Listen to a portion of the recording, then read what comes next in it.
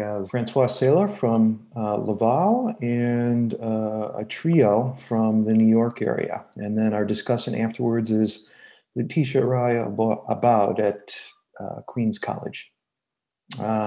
So without further ado, I'll hand it over to François. Thank you very much. Thank you all for organizing this and being here.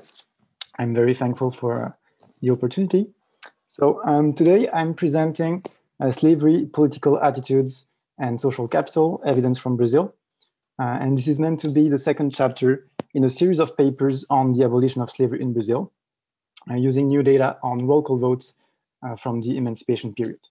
So in the first chapter with Arthur Silva, we look at the role of intra-elite divergence as a driver of institutional change and the importance this divergence had in precipitating the collapse of slavery in Brazil. And here, I am mostly interested in investigating the long-term influence of labor coercion, looking specifically at social capital as a persistence mechanism. So first, a few words on motivation. So there are several reasons why we may expect coercive labor institutions to have persistent influence on development. A first reason that has been the object of long literature is that coercion may distort incentives and the allocation of resources, which may have a long-lasting impact on the economy. A second channel, which is the one I'm most interested in this paper, is that coercion may also have hampered social capital and engendered weaker norms of cooperation. So Brazil offers a quite compelling setting to study the legacy of slavery. It's the last country to abolish slavery in the Western Hemisphere, and it's by far the country that participated the most in the Atlantic slave trade, with more than 5.5 million slaves arriving in Brazil between the 16th and the 19th century. That being said, identifying the impact of slavery in Brazil is particularly challenging, in part because of the endogeneity of slavery, which is that slaves were brought to the most economically dynamic regions, and also, I think, because of the data we have. So we typically only observe slavery as an 1872 cross-section, which is already relatively close to the abolition period, and only after the Atlantic slave trade has been shut down, which led most slaves to be concentrated in the most productive regions for the cultivation of coffee.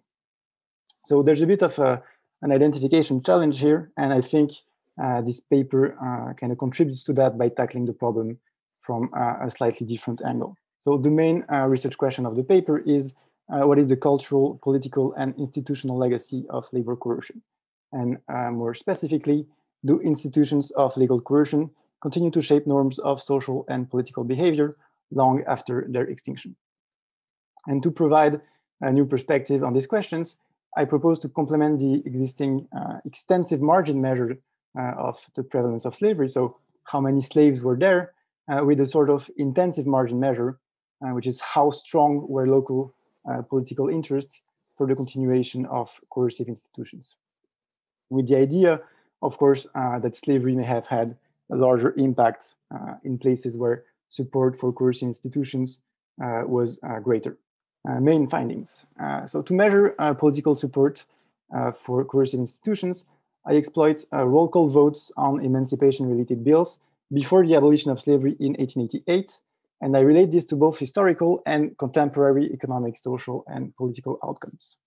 And I find that slavery is more strongly negatively associated with economic outcomes in places where legislators refused to convert to abolitionism, and that slavery and support for coercion appear to have durably affected social capital. So I think I'll have to be a bit brief on the literature, but I think this paper mostly contributes to the literature on the long-run consequences of coercive labor arrangements on development, on the one hand, and also on the literature on the influence of historical events on cultural norms of behavior, social capital, and political attitudes. So usually before turning to the data, I would spend some time discussing the historical context.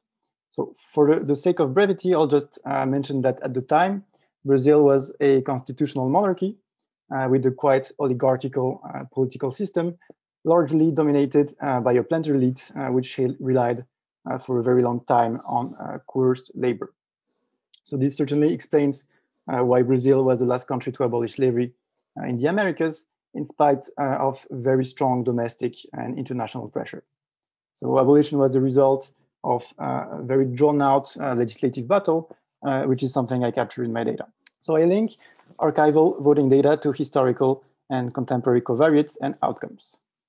I use voting decisions on emancipation-related bills to build a measure of average abolition voting at the electoral district level, which proxies for the local support to coercive institutions. And this constitutes arguably the central explanatory variable of the paper. I also use a number of historical and geographical covariates. In particular, the other most important explanatory variable captures the local prevalence of slavery using the share of slaves and the share of slaves employed in agriculture in 1872 from the first census of the Empire of Brazil. And then I also mainly use a number of geographic and demographic controls. In terms of outcomes, I first look at a number of socioeconomic outcomes, mainly GDP, poverty, which is measured as the share of individuals living with less than 50% the minimum wage in 1991, the tail index as a measure of inequality, and so on. In terms of political outcomes, I mainly use turnout in presidential elections and ideology of the most voted party in local elections. And to measure ideology, I use a scale developed by Power and Zucco, which classifies the ideology of Brazilian parties on a 0 to 10 left-right index. And then a number of social capital outcomes, namely generalized trust, self-positioning on the left-right scale, a view on democracy, on autocracy, and so on. Moving on to the empirical approach. Here are the baseline specifications. And a particular difficulty of this type of approach is the matching of geographical units over time. And here I match modern municipalities to the original historical municipalities from which they originated, and these municipalities to historical electoral districts. So districts are the largest encompassing units, and so everything will be clustered at the district level. So here, why is any given outcome in contemporary municipality J, historical municipality K, historical electoral district D, and state S. Capital S is the prevalence of slavery in municipality K, and A is my aggregate measure of the willingness to abolish slavery in district D. And so A increases with pro-abolition voting, and it is continuous and equal to 1 when a legislator systematically voted in favor of emancipation. Then X, Z, and W are all vectors of covariates at different levels. And importantly, delta are state fixed effects. So as I mentioned, I either cluster standard errors at the district level or use Conley spatial heteroscedasticity and autocorrelation robust standard errors. So a few words on threats to identification. So up to now, a causal interpretation of the association between slavery prevalence, political support for abolition, and contemporary outcomes requires assuming that both the allocation of slaves and of pro-abolition votes across municipalities within states is as good as random, conditionally on pre-existing geographic, political, and demographic control. So I think this is plausible, but by no means guaranteed.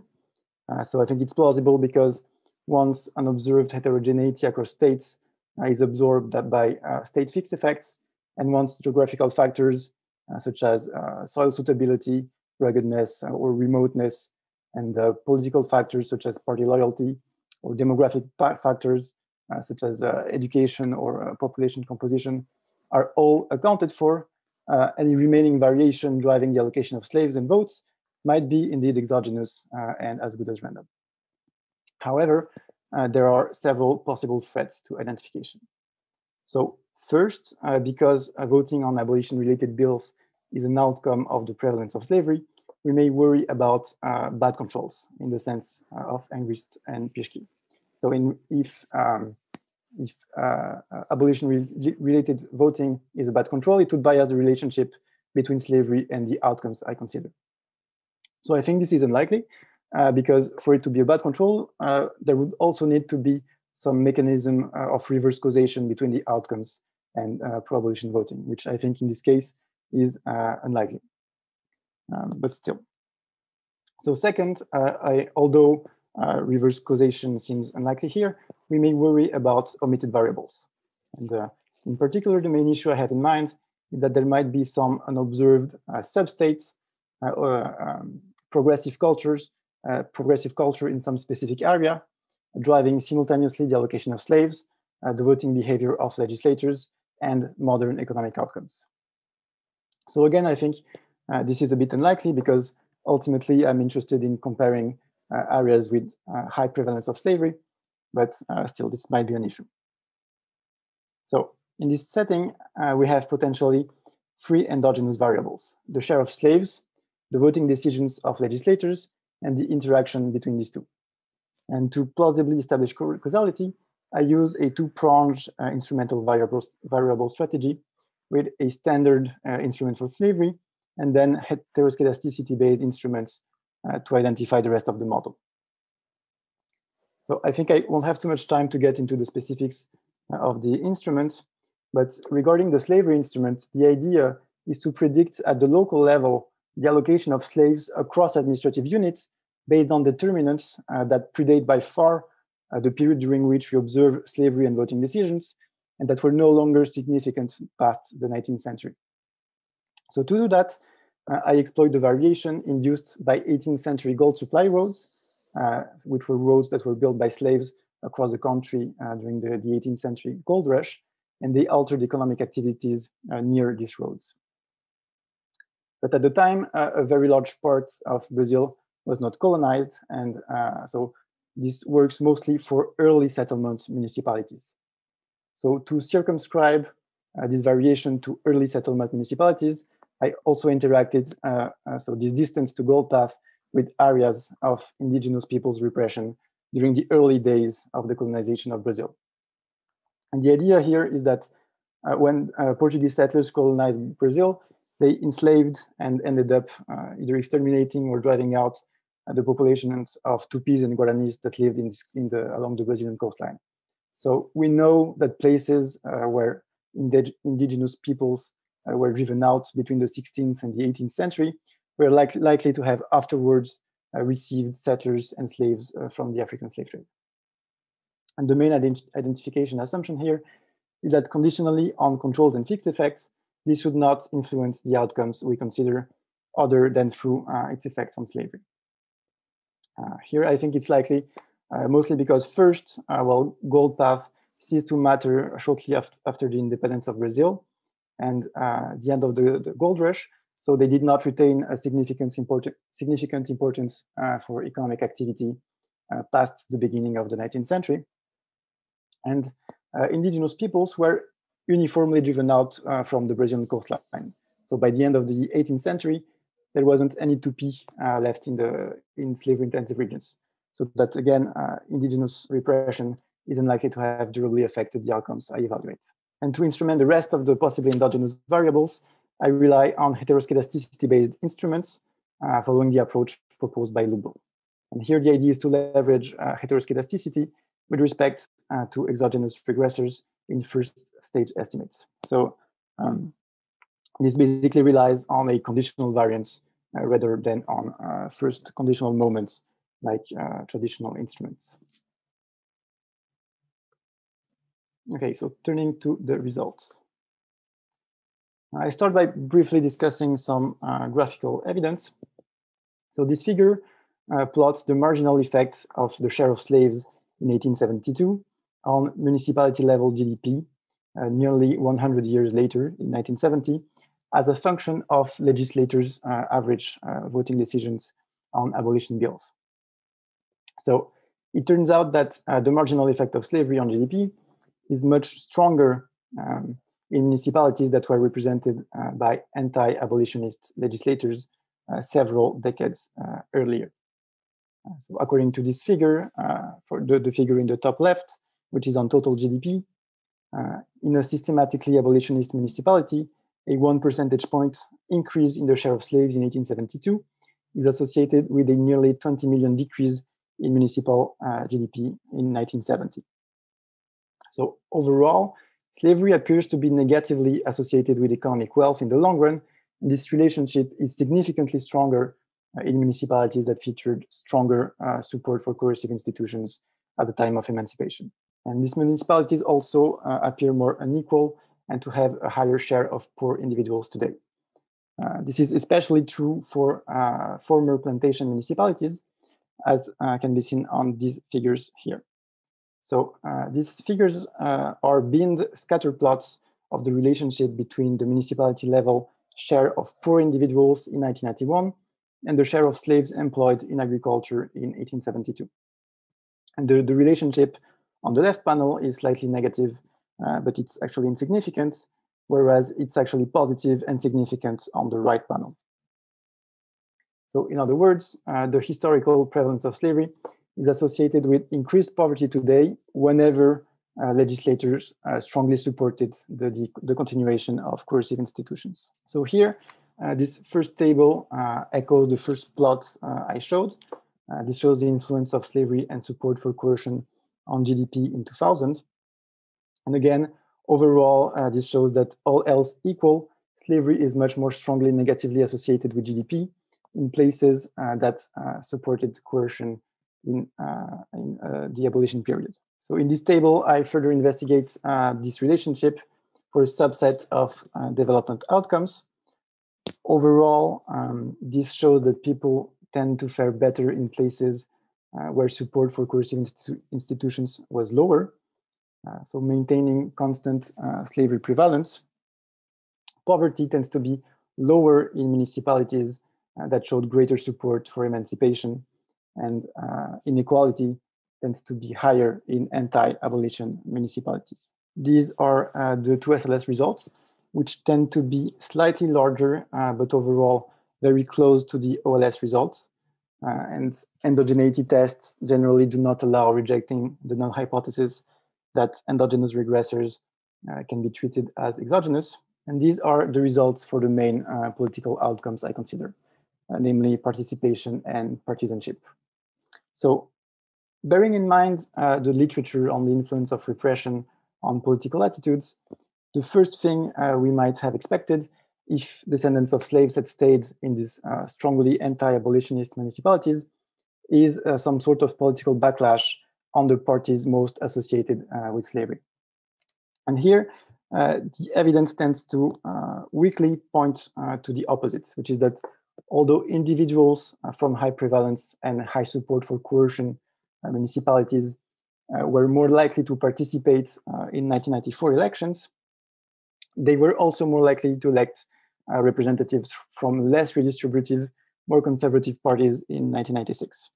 Although none of these effects is still significant by 2000. So places that were conservative back then are still conservative today, or they tend to be more conservative today, despite the fact that the overwhelming majority of the population was disenfranchised back then. So this kind of evokes the Brazilian historiography, which tends to indicate that many former slaves left these places and moved to the cities after emancipation, which may contribute to explain why these places do not elect more redistributive policies or parties, in spite of the median voter being poorer on average. Finally, the evidence on social capital is consistent with the idea that cultural norms associated with lower cooperation and weaker institutions may have been transmitted across generations and still negatively affect social capital today.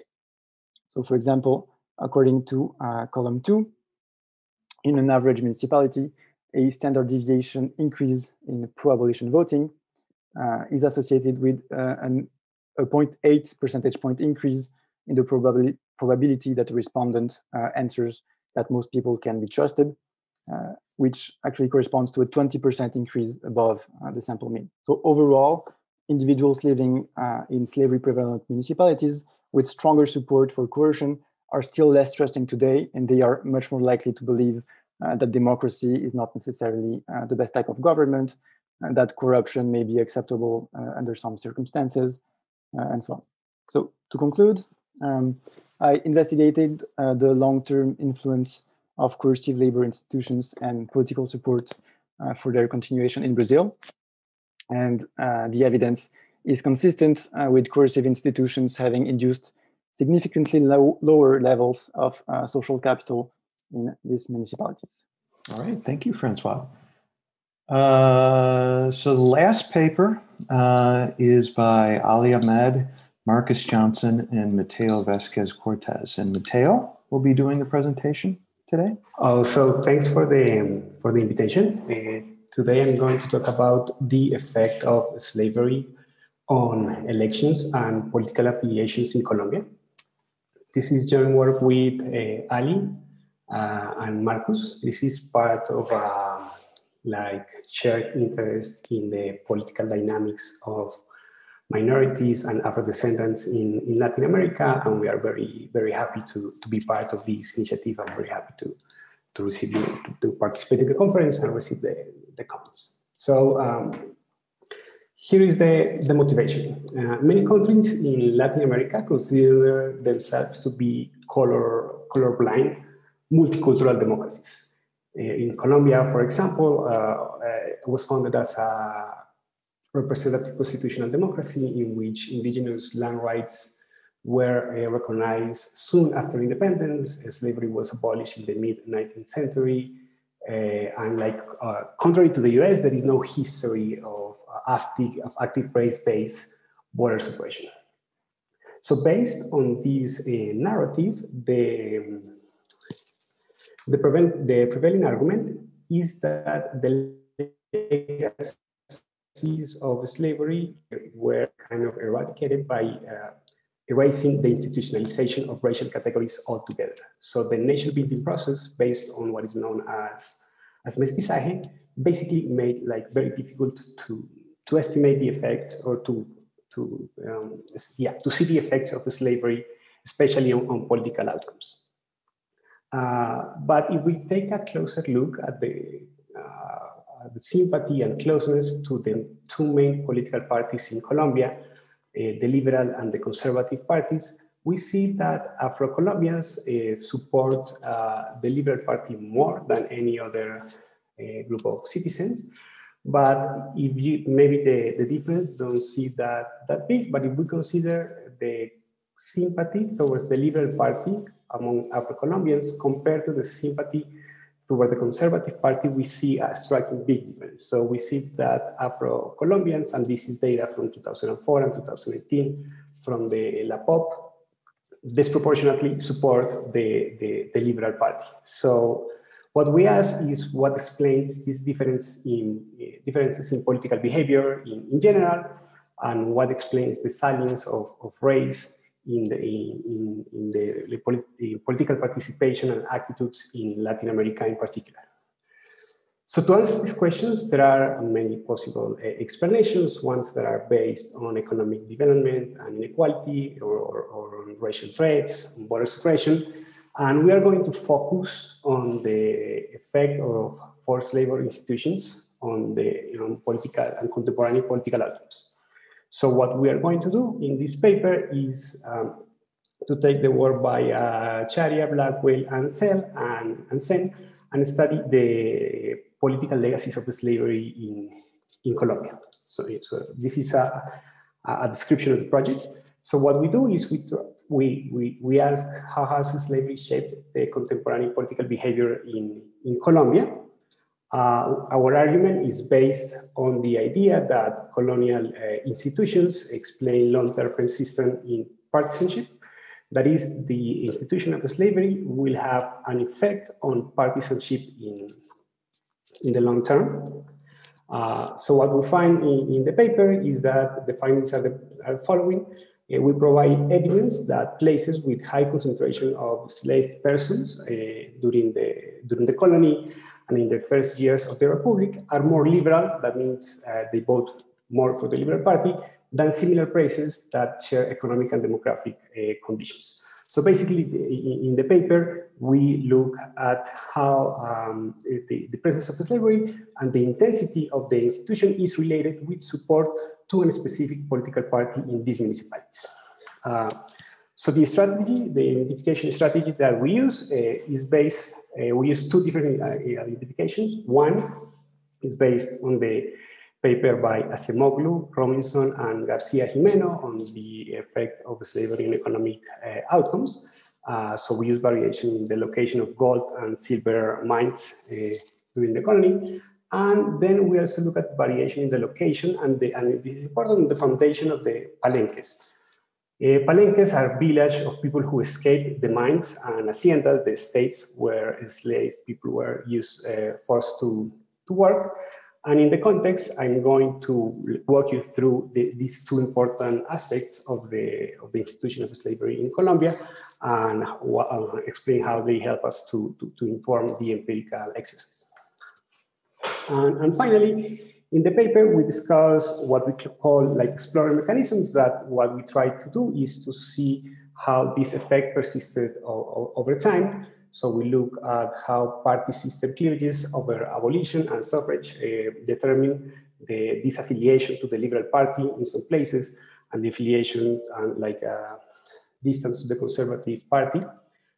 We also study the intergenerational socialization of attitudes and behavior, both empirically and based on qualitative studies. So this is basically what we do in the paper. So today in the presentation, what I'm going to do is to go briefly to the context in which I explain some characteristics of slavery and partisanship in Colombia. Then I will go to explain the relationship between slavery and political outcomes in the main argument.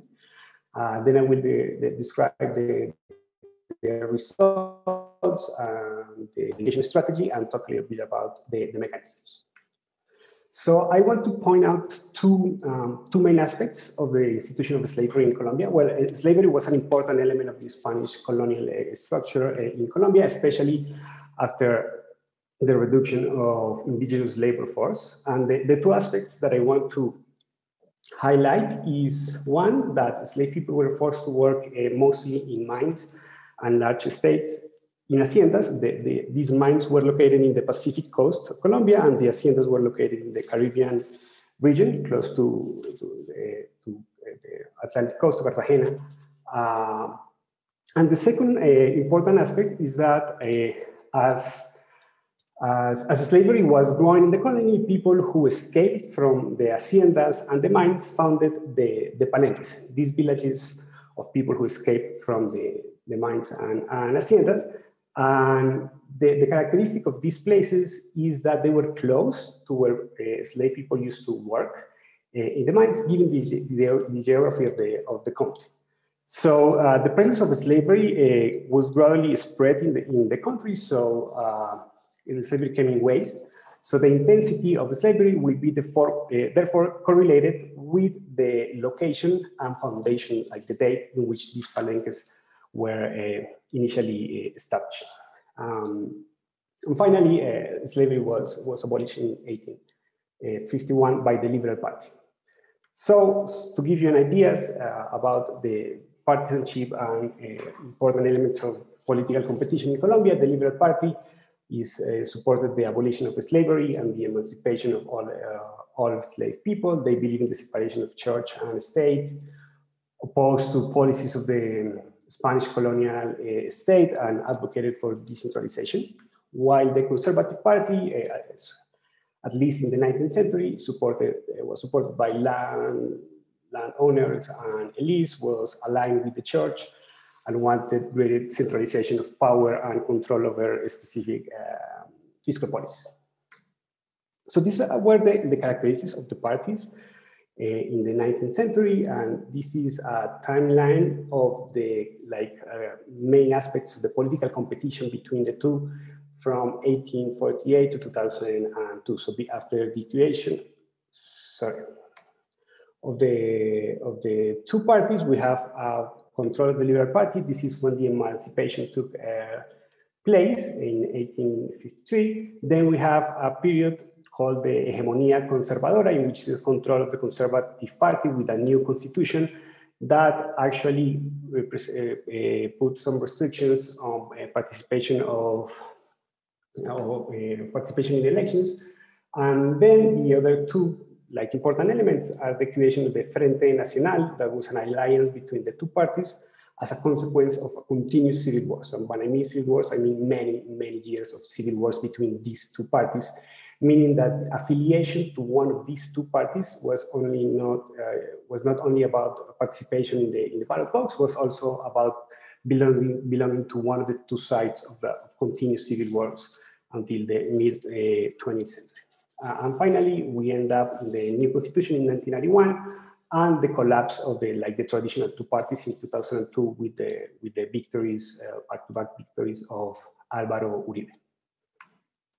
So for the theory, we are based on the idea that colonial institutions will have a long-term effect, not only on development, but also on political attitudes. So especially the work, again, by Sharia, Blackwell, and Sen shows that by informal institutions such as family, families transmit identities, attitudes, and preferences that can be transmitted across generation, and that attitudes that are consistent with formal institutions, for example, slavery, can persist over time, even after those institutions are formally abolished. So this is the parting theory, and so what we think about now is how this theory applies to the Colombian case. So what we see is that in the post-emancipation, politics create an enduring repertoire of political behavior that will determine an alliance between the Liberal Party and Black communities. Black communities saw an opportunity to align with this political party, and what we are going to show is that this initial alliance with the Liberal Party, in a context in which the split between liberals and conservatives has been stable over time, we have the observable implication that the Liberal Party vote share, or the support for the Liberal Party in places where we have more slavery, is positive, meaning that the Liberal Party vote share in the 20th century will be positively related to the intensity of slavery. So what we are going to do what we do in the paper is to show the relationship between slavery and support for the Liberal Party across a different set of elections and across a different set of years. So the data that we use on slavery is based on the national census in 1843. That's almost 10 years before the emancipation. At the municipality level, we have the number of the slave ratio, the number of slaves over the population. For the electoral votes, we have the results of the elections at the candidate level and the party level from 1972 to 2007. So this is after the Frente Nacional and before the collapse of the two-party system. For the palenques and actually the mines, we use the location of these palenques and the foundation date. And for the political attitudes and behavior, we use information from Laval. So our benchmark empirical exercise looks at the relationship between the effect of slavery on political outcomes. So the outcomes here represent party vote shares for presidential and council elections. That is the vote share for the Liberal Party in presidential and council municipality elections. And the treatment variable is the proportion of the fraction of slaves at the municipality level in 1843. And we control by a set of municipal level controls that include altitude, rainfall, and other geographical and historical controls. So this is certain results of the OLS. So what we see is that the coefficient of slave ratio on vote shares for the Liberal Party is positive on average, and this will be the same later. One standard deviation increase in the proportion of slaves in 1843 is related with a 0.1 standard deviation increase in the vote shares for the Liberal Party. As we can see from these four graphs, this is systematic across all years. We see an interesting decline in the support for the Liberal Party in local elections, but nonetheless, we see a systematic positively effect of slavery and support for the Liberal Party. Nonetheless, there are worries about the endogeneity of these estimations, so we tried two different identifications. One is based on the location of gold and silver mines, that is based on the study by Acemoglu, Robinson, and Garcia Jimeno. And the second one, that is the one that I'm going to explain here by this system of equation, is based on the location and the foundation of the palenques. So we have this system of equations in which equation 2 is the second stage, equation 3 is the first stage, and in the first stage, what we try to do is we try to capture the fact that palenques were located close to the places where slaves used to work, and we try to capture also the phase-in that I described in the context section, the fact that slaves came into waves into the country. So the idea is that as we move away from the palenques that were founded early, municipalities are farther away from these palenques that were founded earlier, then we'll have lower levels of slavery. And what we are trying to argue is that this foundation is exogenous to the outcomes of interest. So it's the combination, the interaction of the distance to the palenques with the foundation of the palenque that will give us a better estimation of the slave ratio, the proportion of slaves. And this is, we think is interesting because in a way, we not only find the effect for the silver and gold mines that Acemoglu and Robinson use, but we try to complement these identification by providing a more precisely estimated. So this is the triangles show the location of some important palenques, and darker areas show the intensity of slavery. As I told you, these places where the slavery was more intense was here in the Pacific coast and the Atlantic coast. So what we do is, again, the interaction of the distance to these palenques interacted with the foundation, the year in which they were established. And basically what we find is, this is just a summary of some of the results, is similar to what we have in the OLS specification. So using the IB strategy, we see that on average, places with high levels of slavery are more liberal, meaning that they vote more disproportionately for the Liberal Party, and there is negatively correlated with the support for the Conservative Party. In this case, I think the interpretation here is one standard deviation increase in the ratio of slave ratio is associated with a 0.16 increase in support for the Liberal Party. So these are important and significant effects.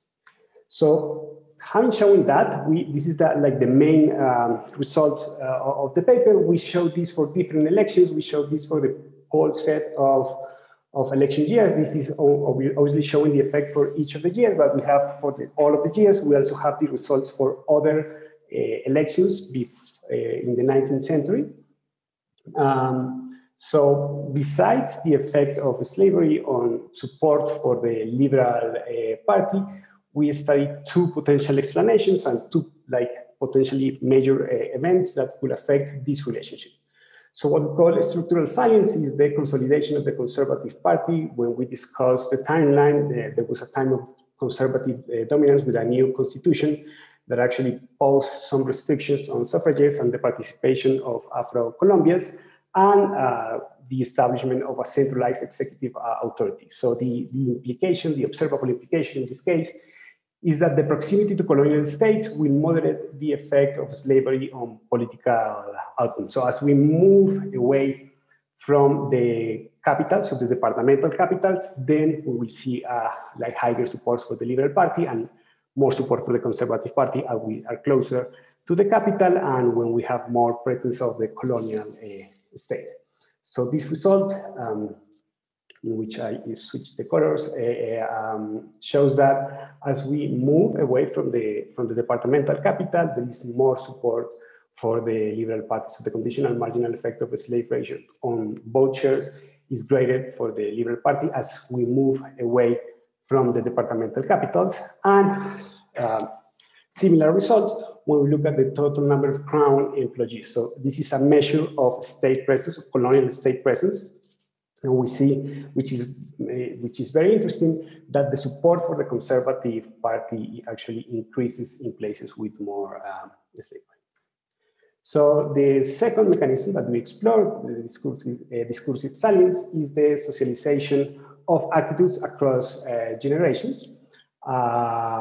So while we don't have a survey like within family survey that show us that families support the same party across generation, what we do is to see the support for the Liberal Party across different years in the same locations. And we are based on anthropological studies and qualitative evidence based on what we have here. This is interviews by Agudelo that has a very good study on the participation of Afro-Colombians in elections, in which one person says, I am a liberal by blood.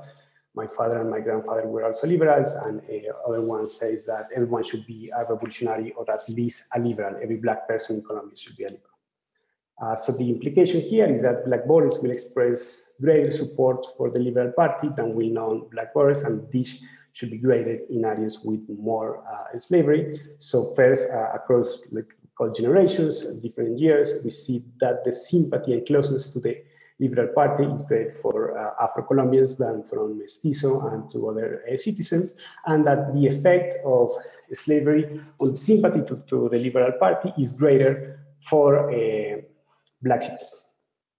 So to finish, we have some additional results in the paper. We studied the consensus of the National Front, the alliance between the two parties, and we actually showed that there is a reduction in the support for the Liberal Party and we don't see a reduction in the support for the Conservative Party. We showed the results for using the identification of the gold mines. We use a reduced sample showing only studying the effect only for municipalities in the Pacific and the Atlantic regions. We look the effect for additional set of elections for different periods and for different elections. This is election for major. And finally, we look at the effect of slavery on margins of victory to try to capture this idea of the Liberal Party capturing the political dynamics in the municipalities where we had more slavery during the colony. So to conclude, we provide evidence that foreign labor institutions explain long-term persistence in partisanship in Colombia. The politics of abolition and suffrage especially were really important in shaping the geography of dominance of the liberal and conservative parties. So we show that this structural science explanation explains the strongholds for the liberal party in the Pacific coast of Colombia. We try to say something about the intergenerational transmission of mechanisms that it was important in other studies. And at the end, we think that this paper helps to explain dynamics about low levels of political competition and local participant strongholds that are related with low levels of development. We try to call the attention of the long-term effect of colonial institutions that may have on these factors. So with that, I finish. Right, terrific. Thank you, Mateo. So both papers are going to be handled by Leticia Arroyo-Abad from Queen's College. Well, thank you so much for inviting me. It's lovely to be surrounded by political scientists. You tend to be more civilized than economists, so I may just do it more often. Generally, when I comment, the last panel that I was like, oh, we just are going to have drinks together. That's not going to happen. So you all owe me a drink and we see each other again, hopefully soon. So I have the pleasure to comment on these papers. And as an economic historian of Latin America, I know that all of you put so much work of putting all these data sets together. I have put data sets together for different things, for Latin America and colonial times, and we all know how painful the process is. So So I know that these two papers have a lot of work, and I'm very impressed of all this data collection. And I have a little bit of data of all the cool data that you have that I wish I could play with. So without further ado, I'm going to start with a paper on slavery in Brazil. So let's start talking about a little bit of what this paper is about and the contributions. As François said very well, it's really important to know what happened in Brazil in terms of slavery. There are a lot of volumes have been written about slavery in Brazil, but very few papers actually look at this persistence and what that means and what we can observe. Slavery was huge in Brazil, as you can see here in the map that I'm showing there. And what this paper is doing is trying to look at the impact of that slavery has on persistence in terms of political attitudes and social capital in general.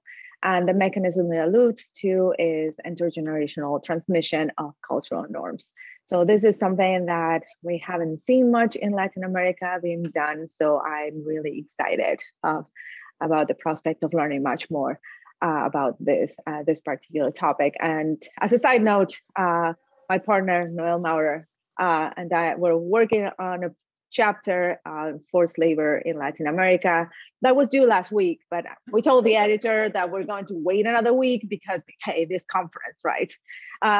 It was not because we're late. It was just like this conference. So these papers actually are going to really help us to actually just get inspired to finish this paper and make the editor really happy. So thank you for the kick. What the contribution of this paper is really important because, of course, it contributes to Brazilian political and economic history overall, and to the long run impact on slavery, especially in Latin America. We have read many papers about the impact of slavery in the US, but in Latin America, from a quantitative point of view, I think that it is important and there's room for talking much more about this.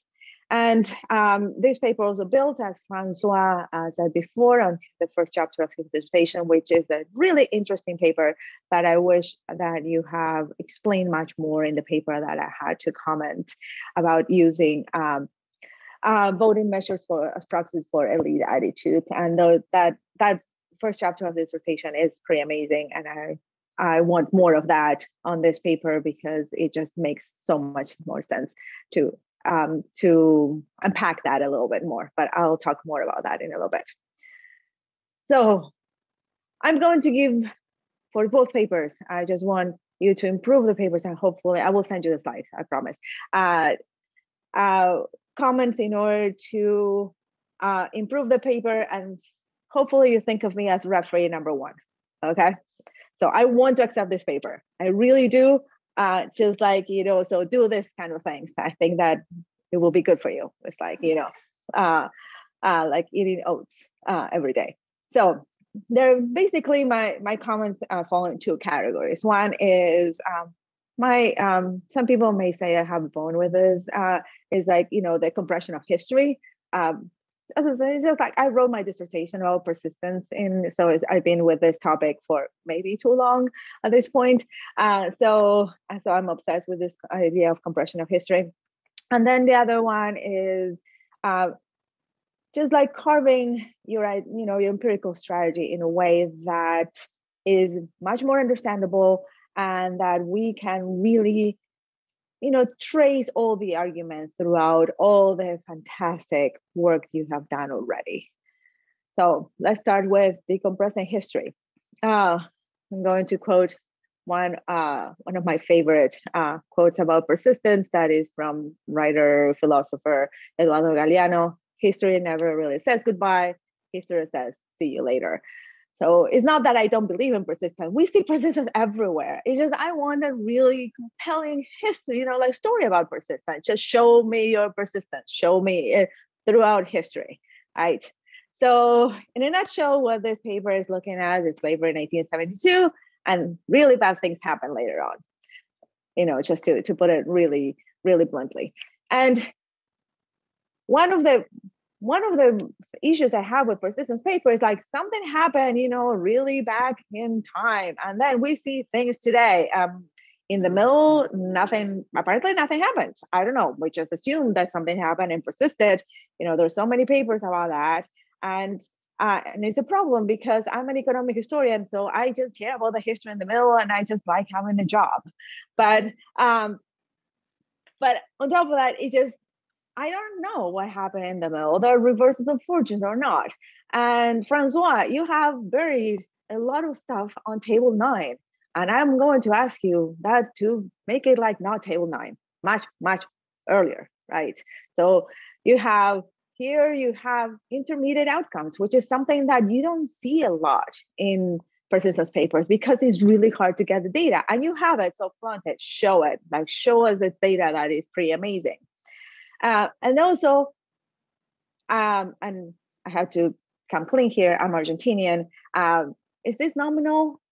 I always care about inflation. So I have no idea what's happening here. So it says 1,000 reais by year, but I'm not sure it's nominal real, which makes really hard for me to understand the coefficients because there was inflation. How do we know that it was inflation in Brazil, right? So you have to just tell me if it's first, if it's nominal, just make it real so that all the coefficients mean actually the same to me. And so also, because this table is buried at the end, it's not really commented properly. I just want to know more. And I just really having a lot of trouble understanding the interaction effects and the net, what is the net effect of your regressors. I just really having a lot of trouble. So I just recommend just put it earlier and explain like in 5 what is happening here. So that the problem of compression of history, I think, is fairly easy for you to unpack because you have the data. So I'm not asking you to go to the archives, which people tell me all the time that like, you need to control by this. It's like, yeah, downloadmydata.com is really useful in historical settings. So in this case, I'm not asking you to get more data, just like, what you have, just make a much more compelling case. So let's go with empirical strategy. And my caveat is that I'm not an econometrician. I can only play it on Zoom TV. But what I would like to see in this paper is the empirical strategy to spell out clearly. There's a lot of moving parts here, and some of the outcomes, I think I'd run out of space. You have lots and lots of outcomes. And so explain why all these outcomes matter. Yes, there are development outcomes, there are different dates. I need a more cohesive story.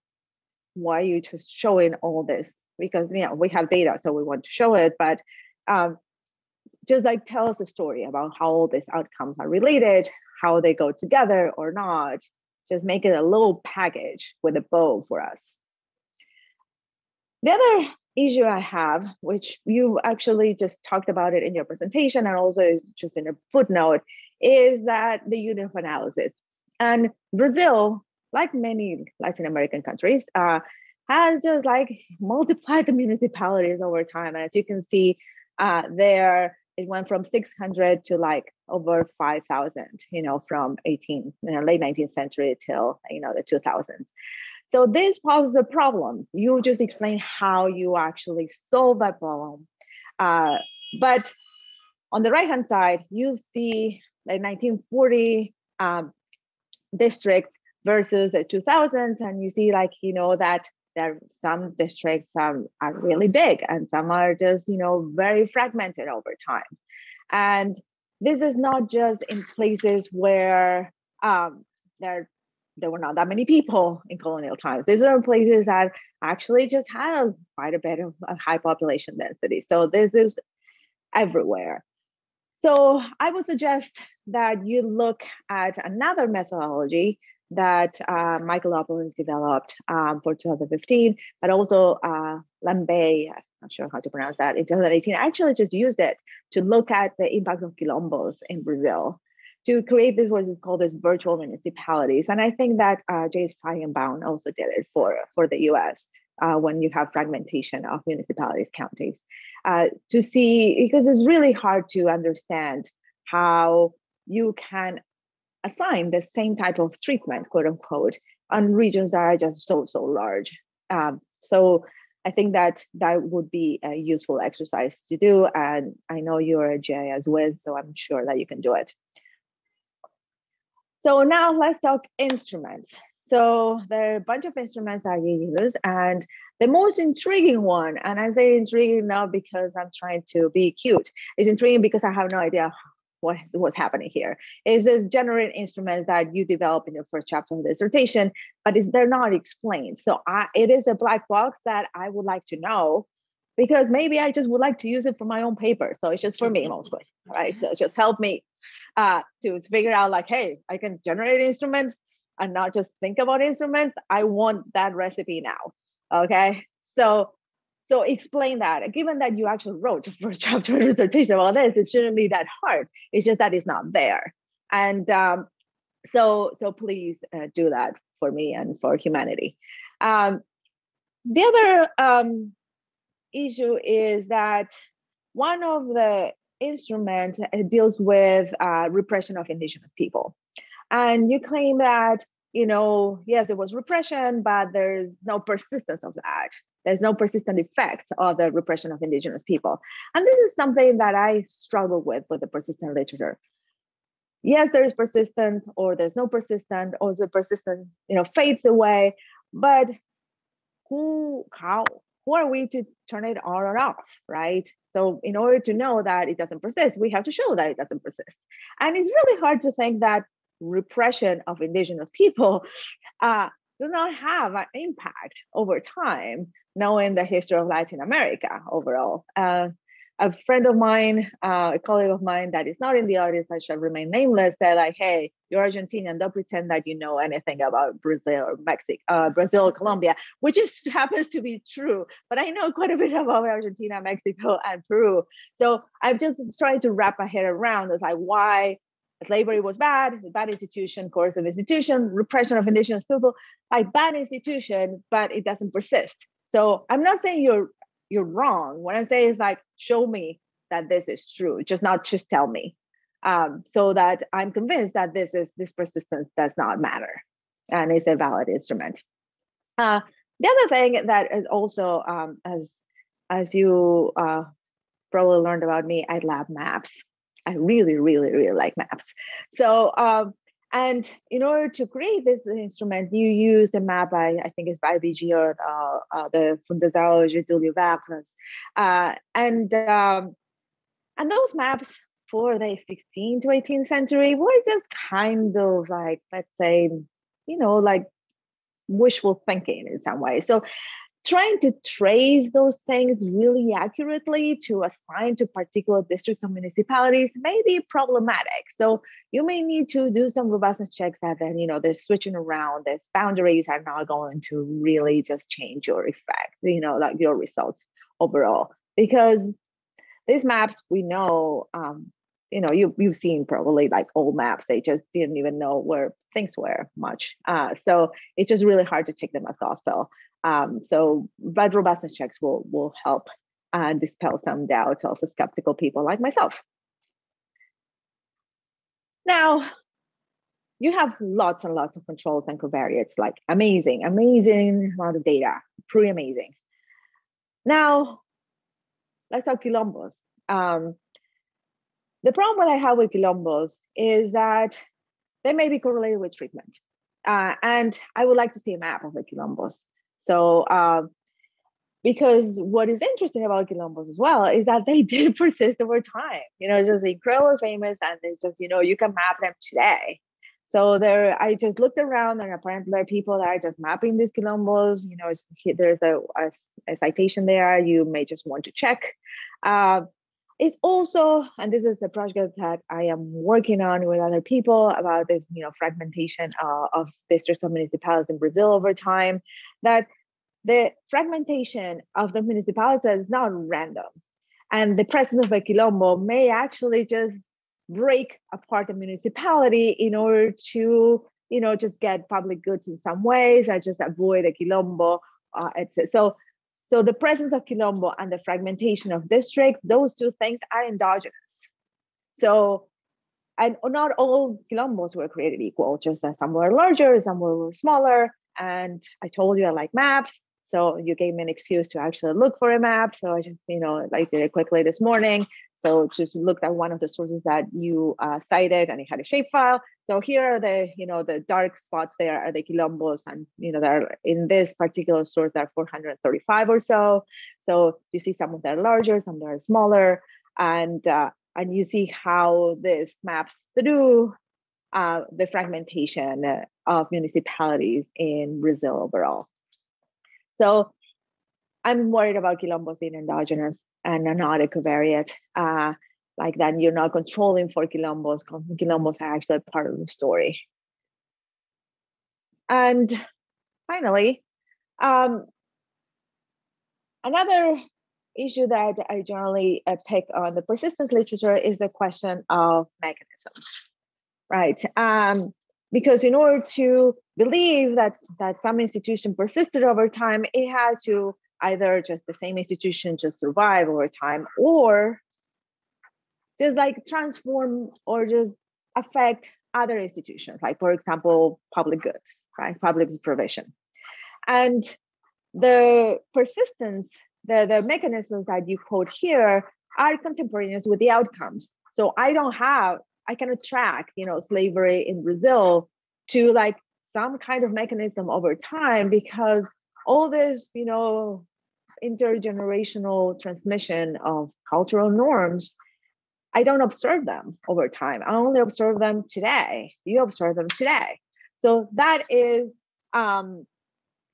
what I'm concerned about. And I know it's really hard. So, but you don't need like extreme quantitative evidence for this. What you need is to actually tell the stories and show us, how you can track this over time, maybe with other indicators. Okay, so I'm going to stop now because I talked a lot, and I have another paper to comment. So now we're moving from Brazil to Colombia. So, and I want a cup of coffee now. So this is a great paper. I was really interested. Colombia is something that is very intriguing, and it's one of the things about forced labor that I'm working on right now. So I have a huge data envy about the encomienda situation, that map that you have there. I think this paper, I like this paper a lot, as the same as the paper in Brazil, because we're just decentering, like we're getting out of the US and just looking at what happens with racial relations and just in political systems in Latin America. And the question of party identification, racial politics, together with the long shadow of labor coercion abroad. These two papers speak to that. And just living in the US myself, and having survived the last administration and trying to move forward, this is really interesting to see this contrast, and I have really enjoyed these two papers overall. So once again, I'm going with the same recipe: how to improve this paper, being referee number one. So I have 3 buckets of recommendation. One is play out the persistence game in a good way, because you have panel data, and that is cool.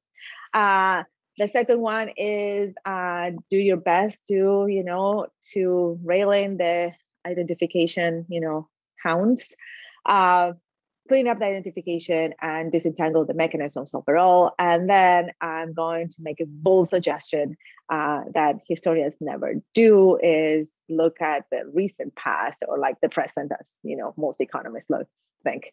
So let me just go each one in turn. So play up persistence. Your abstract should be much more, your paper is much more interesting than your abstract. You do much more than what your abstract says. So it's just like, the abstract is where people decide whether you read your paper or not. So just like make it better, because you do much more than what the abstract says. Because, honestly, I read the abstract like, oh, this is a typical paper, persistence, something happened a long time ago, and then we see today, end of story. And no, your paper is much more than that. There is a gap, and you explain it, from the 1850s to the 1970s. And I'm just, the data constraints do. Oh, look, I have coffee. Ask and you shall receive. I want Jeff's puppy too. Can I get that? Because I saw how that puppy was looking at Jeff with love. I don't get that in life. So I know, and I'm not going to be the obnoxious economist saying like, why don't you get the data for the other elections? But on the other hand, there's so much stuff that happened during that period of time. And just appealing to my fragmented memory about that. The 1863 Constitution changed, vote from direct to indirect vote. And then because of that, the Congress elected the president in 1876. Those things matter, right? So in 100-year gap, I understand that data constraints, but still, if there's some way that you can get data and doesn't just, make your life totally miserable, it would be actually fantastic. So that is something that I know I feel bad asking you to get more data because I know it's really hard, but I have to say it, sorry. So then let's go to endogeneity. So in a nutshell, I'm just showing you the instruments that this paper uses.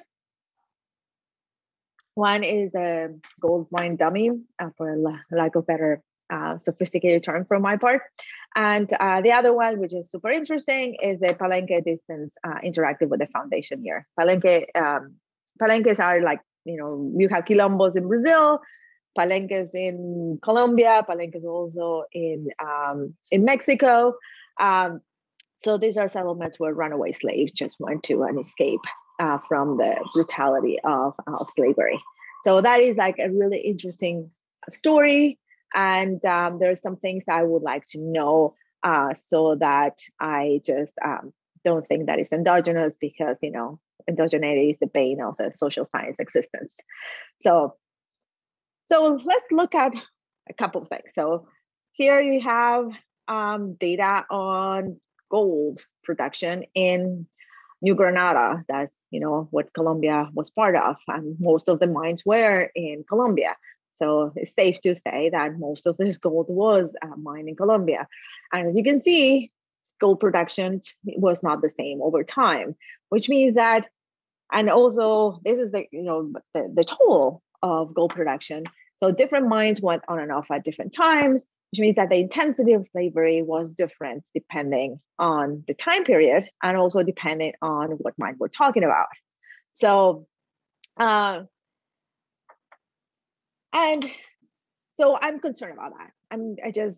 I'm sure there's probably, I don't know enough Colombian history to dispel this concern I have, but if it's easy to solve, maybe just put it in a footnote.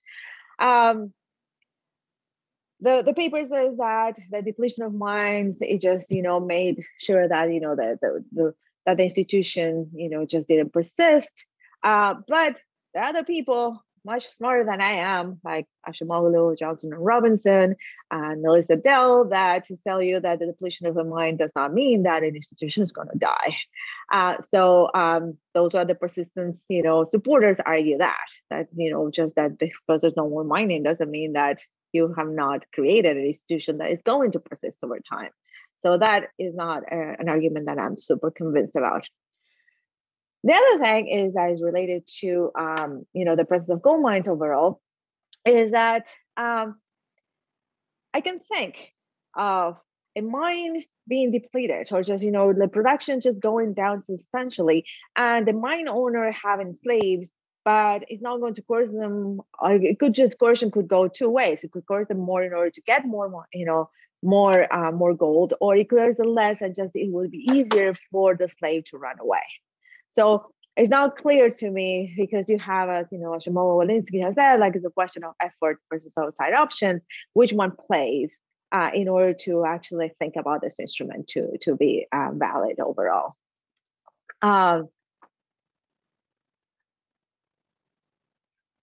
And then, this is just because I just don't know what to believe in life anymore. Initially, the F test used to be 10, then they told me 12, and now there's a paper with 100. I don't know what to do with life. I'm just like, throw it out there. Just you kids do whatever you want.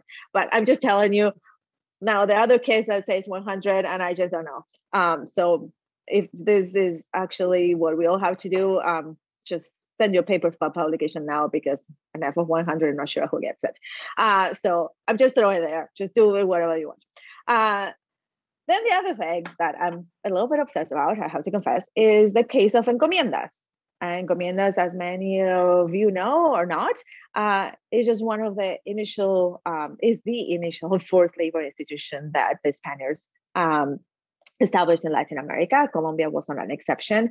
And initially, just, mining was done through the encomienda system, and it was called mitad de minas.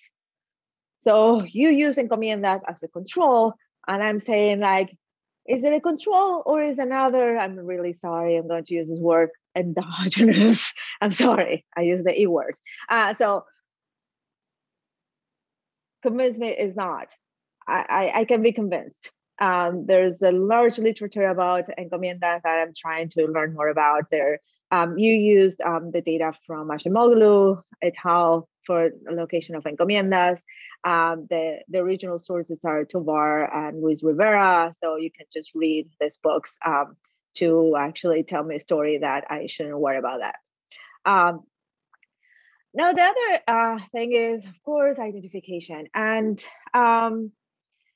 is common with persistent papers, that we don't track people, we actually track places. And the problem with tracking places is that people like moving to other places. And in the case of Colombia, this is really bad, how many people moved around. So here's some data for you that I'm sure you know, that in 2019, there's a statistic of 5.6 million people. There's around 11% of the population were displaced because of la violencia. And it affects 90% of the municipalities. So it's not that it's like one little region, it's everywhere. So the question is, what are we identifying? Are just people, voting with their feet? They just go where, they just have people that they think like them and just are voting like together. So that I can show you. I told you I like maps. So there are two maps. This is only, I was able to get it for it. I didn't make these maps. I'm going to confess. I just borrow them. So you have a geographic distribution of displacement for 1999 to 2008. And you have the darker the color is, the more people that were displaced. And you have expelling municipalities and receiving municipalities. So migration is always a problem. It's always a problem. Now, how to solve it? I'm sorry, I don't have it good, but we had to, in some way, I had to flag it, because the question of migration, it just means that maybe you're just like, what you identify is people just moving to places that, people, like-minded people, right? But it is what it is, right? And then finally, I'm almost done, people. I'm almost done. So, I love I learned two new phrases. So thank you, discursive salience and structural salience. I thought it was a philosophy class. So thank you for expanding my vocabulary. I just feel much smarter. So now the question is, and this is where I'm just going to not be a historian, I'm just going to be like an economist thinking about what can we do today, is, are these two saliences both operating? Are they reinforcing each other? Or maybe we can actually identify it. And how can we do that? We can look at after 2006, because you have, the collapse of the two-party system. You have a proliferation of parties. So you can actually see whether people that used to be just, the Afro-descendants, which are very affiliated with the Liberal Party, now that the whole, system just like collapsed, blew up, whether they actually vote liberal or whatever party there is a question of ideology or a question of the political machine. So you can actually just test this mechanism, which one is operating. So that I think is super cool.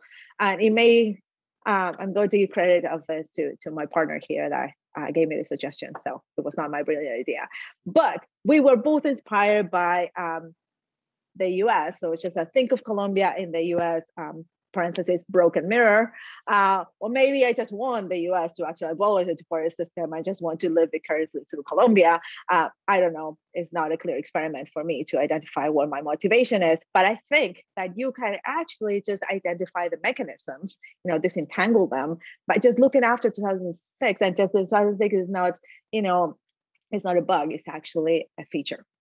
But thanks for listening to me, staying this late. And it was really great reading these papers. Thank you. To the authors, any response to Leticia at all? François? Yeah, sure. So yeah, thank you so much for the great comments.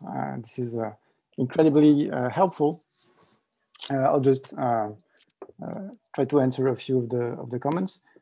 On intermediate outcomes, I fully agree. I'll definitely give Table 9 the importance it deserves.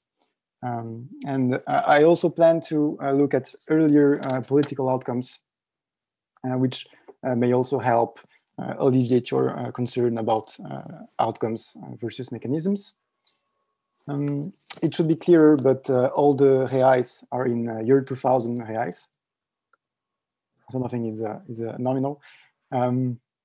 Then explain better the first chapter and the empirical strategy. Also, I fully agree. When I first started thinking about this paper, I had like a short 20 pages paper in mind with a very clear mechanism, and reality turned out a bit more complicated. So I have been a bit struggling with explaining everything the best I can in as few words as possible, but I totally take the point.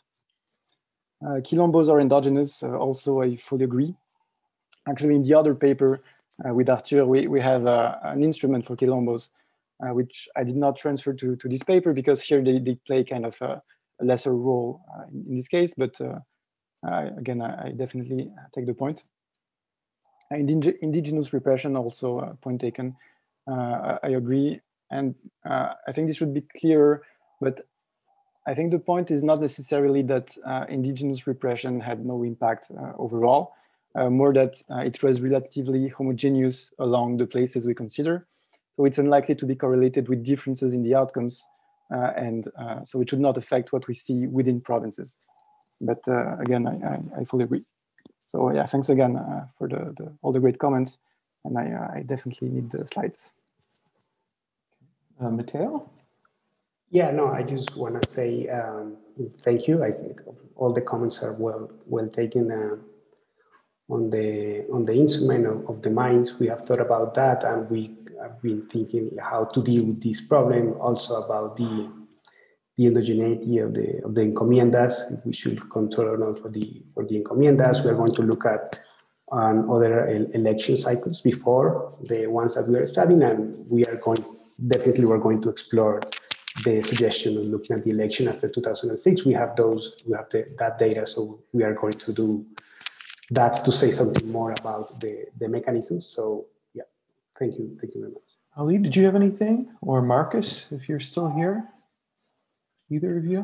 No, I think Leticia's point, especially about the instruments, is valid. I think we probably need to do a bit more research on the Palenque, the establishment, and see if there's reason to suspect the year when they're established, there's some exogeneity, because in some way, the reason why they were established was changes in how enforcement of the coercive labor institution worked, and so if there's kind of shocks to the Spanish crown, sending funds to reinforce coercive labor institutions, that may explain why there's differences over time and when the establishment of the Palenque happened. So if we find evidence, historical evidence to support that fact, we may be able to argue exogeneity and timing.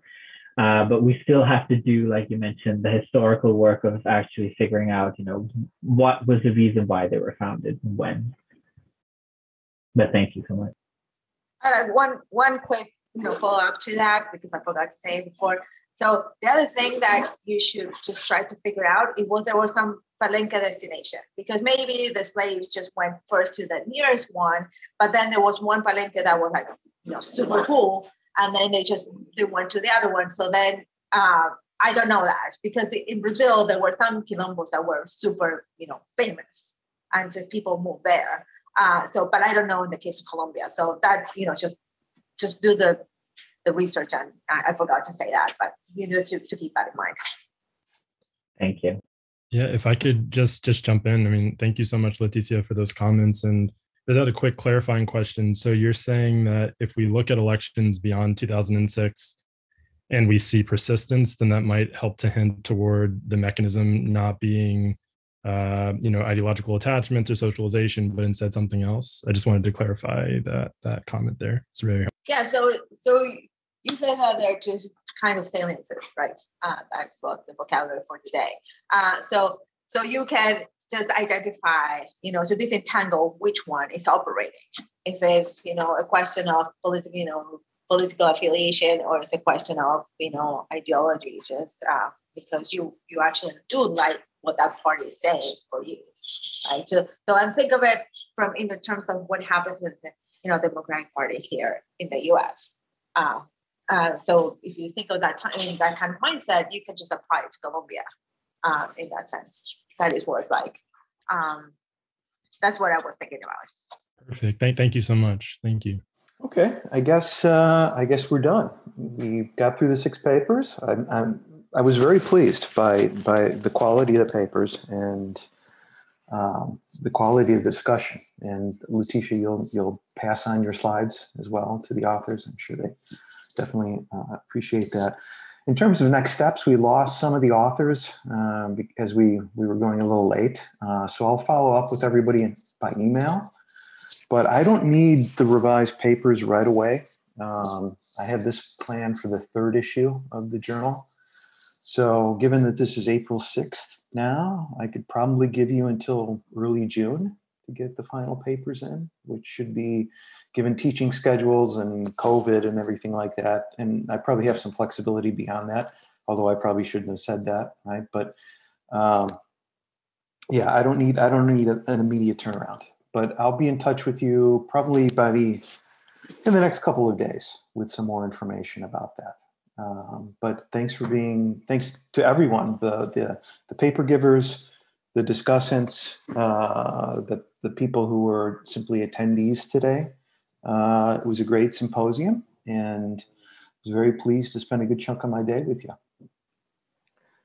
And again, as always, thanks to Aubrey Hicks and Ann Johnson at the Bedrosian Center, who make all of this possible and all of this easy for me.